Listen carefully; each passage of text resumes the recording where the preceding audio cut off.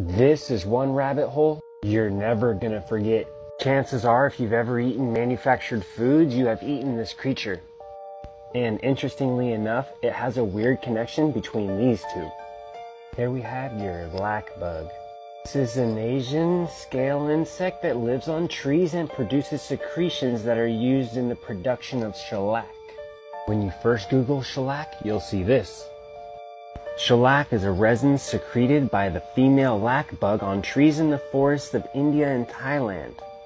Let's take a disgusting trip with this guy to see how and where this stuff comes from. So come along and travel with me to the jungles of eastern India. The white threads seen on the incrustations are wax secreted by the insects through their breathing and anal pores. The lac encrusted branches are scraped and the dried lac is accumulated. This is called sticklac.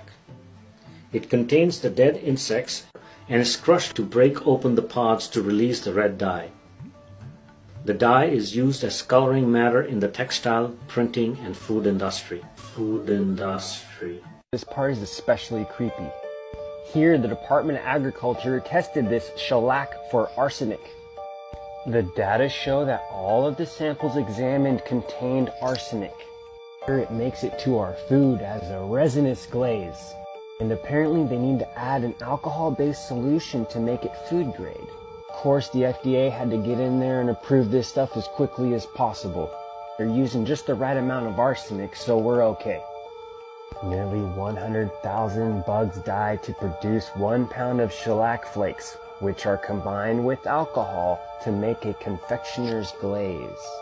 So we have your dead scale parasite anal secretion resin that we smash these dead parasites into, then add arsenic and alcohol so that it's safe to add to your food, beer, cosmetics, and much more. If you're wondering why you've never heard about this, it's because it's deliberately disguised. Believe it or not, this rabbit hole keeps going, but I think we get the point.